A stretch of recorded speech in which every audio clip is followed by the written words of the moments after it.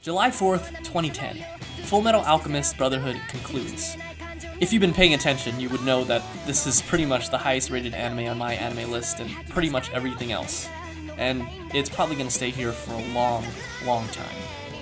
On August 13, 2010, Crunchyroll officially licenses its first movie, Makoto Shinkai's 5 centimeters per second. Crunchyroll was mostly used for fan subs and illegal uploads of licensed titles until the 2010s, when they fully committed themselves to removing illegal material from the site, and only streaming content to which they had legal rights. They have since become the de facto #1 anime streaming site. On July 8th, 2012, Sword Art Online premiered for the first time, and although it didn't make it to any of the top anime lists, it's noteworthy in that it became quickly one of the most popular anime of all time, and some could say single-handedly revitalized the isekai / stuck in a virtual reality MMORPG genre. Since then, we've had other isekai such as Rising of the Sword Hero, That Time I Reincarnated as a Slime, Overlord, No Game No Life, Konosuba, ReZero, and countless others. On October 5th, 2012, JoJo's Bizarre Adventure airs for the first time, spawning perhaps the most memed anime series of all time, particularly on the internet. I think the best way to explain this is just by showing you the third highest upvoted post on Reddit, with over 254,000 upvotes. On July 20th, 2013, The Wind Rises is released, of which Hayao Miyazaki stated would be his last film. And then in 2017, to everyone's surprise, Miyazaki came back out of retirement to announce the film How Do You Live, rumored to be released sometime early 2020. Studio Ghibli executive Toshio Suzuki explained that this is a film that Miyazaki made especially for his grandson, in memory of him before he dies. November 23rd, 2013, the Studio Ghibli film Tale of Princess Kaguya is released.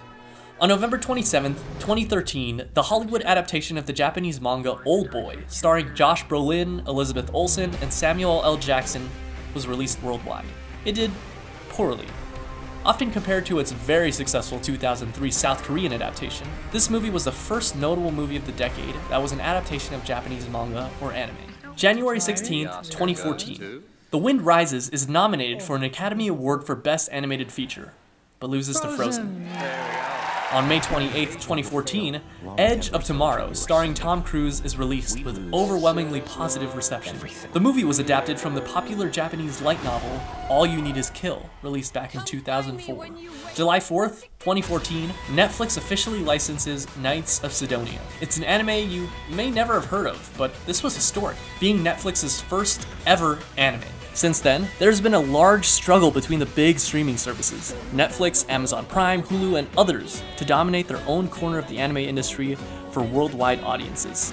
On July 18th, 2014, an adaptation of the anime Kite, starring India Isley, Callum McAuliffe, and Samuel L. Jackson. I don't know why he loves anime so much. Does Samuel L. Jackson like anime? Yes, I do. Hentai too.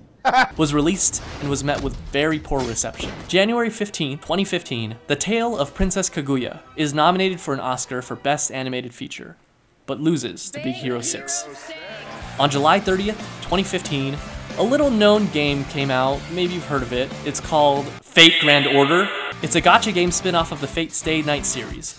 A gacha game is where, like a Japanese capsule toy vending machine, the core mechanic revolves around using virtual currency to draw at random an item, character, a weapon, or whatever, depending on the game. Of course, if you don't get what you want, you can always roll again, and if you run out of virtual currency, you can use real currency. Harmless, right? Well, it turns out it was pretty popular. Fate Grand Order has earned $3.5 billion in revenue. 3.5 billion. That's more than every Zelda game combined, more than every Elder Scrolls combined, more than Fortnite, more than Minecraft.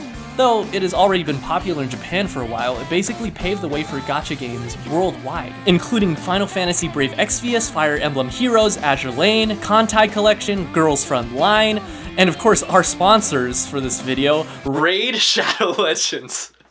Sorry, no, I'm just kidding.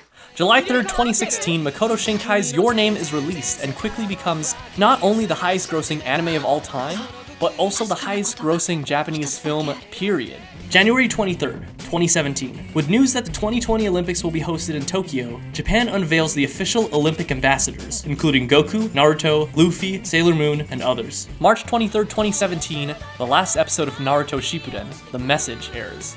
After a 12-year run starting in September of 2005, the saga of the legendary ninja Naruto comes to a close. Naruto proved itself to be one of the most successful anime series not only in Japan, but worldwide. Sure, The Adventures of Boruto premiered the following month on April 5th, but it's just not the same. On March 31st, 2017, the Hollywood adaptation of Ghost in the Shell was released, famously starring Japanese actress Scarlett Johansson as Major Makoto Kusanagi. It was met with only average reviews, with many saying that it wasn't faithful to its source material. On August 25th, 2017, the Netflix adaptation of Death Note was released, with mixed reviews. It did have Willem Dafoe. On July 20th, 2018, Mirai no Mirai premieres in Japan with critical acclaim. On January 16th, 2019, a Twitter thread was published about anime voice actor Vic Mignogna, probably most famous for voicing Edward Elric along with Kurz Weber, Junpei Iori, Obito Uchiha, and Broly.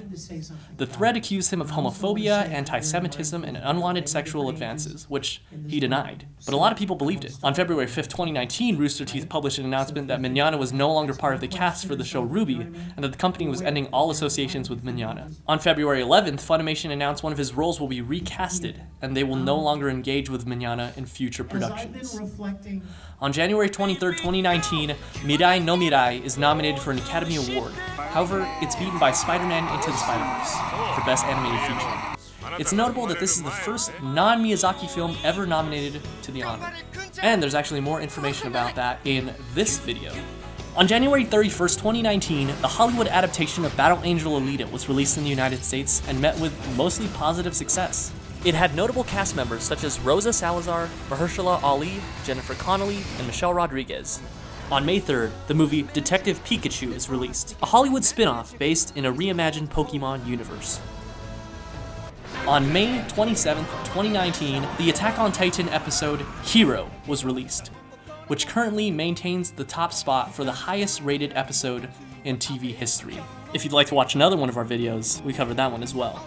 July 21st, 2019, Netflix buys the streaming rights to Evangelion. What that means is that before Netflix, if you wanted to watch Evangelion legally, and you didn't watch it on Toonami back in 2006, and you didn't want to buy the $300 box set, you were pretty much out of luck. This is the first time that Evangelion has streamed legally ever, which introduced a whole new demographic to the legendary anime for the first time, unless you found a bootleg copy. On July 18th, 2019, a fire broke out at Kyoto Animation's first studio. The effects of this tragedy was felt worldwide. Out of the 71 employees in the anime studio at the time, 36 people were confirmed deceased. And if you'd like to know more about the Kyoto Animation arson attack, check out this video. Weathering with You by Makoto Shinkai's released on July 19th, 2019. It was Shinkai's next big project after Your Name. So far, it has made $176.3 million, making it the highest grossing movie in Japan in 2019. The 12th highest grossing movie in Japan of all time, and the 45th highest grossing movie of the year worldwide. And the movie hasn't even been released in the United States yet. September 15th, 2019. Ash Ketchum becomes a Pokemon master after 1,000 episodes, 22 years, and 22 movies. November 3rd, 2019. After 11 years of being the best-selling manga in the world since 2008, One Piece is beaten in manga sales by Demonslayer. Well, that was a lot to cover, and I'm sure I didn't cover everything. I mean, I'm probably missing your favorite anime. Well, let me know in the comments below if I missed anything that should have been on the list. Of course, there were some things that we just couldn't pin a date on, such as just the general widespread success of anime. For more anime on the air now than there's ever been in history, countless remakes and sequels, anime being a staple of internet meme culture, all-time high attendance at anime conventions, and celebrities openly celebrating anime when it used to be avoided like the plague. Celebrities such as Elon Musk, Michael B. Jordan, Kim Kardashian, Billie Eilish, and of course, Samuel L. Jackson. Hentai 2. Guys, it's been a great decade. Thanks so much for ringing in this new one with us here at The Asian Theory. Make sure to hit the thumbs up, smash that subscribe button, tap the notification bell, and watch more anime. Here's to 10 more years of it. Cut.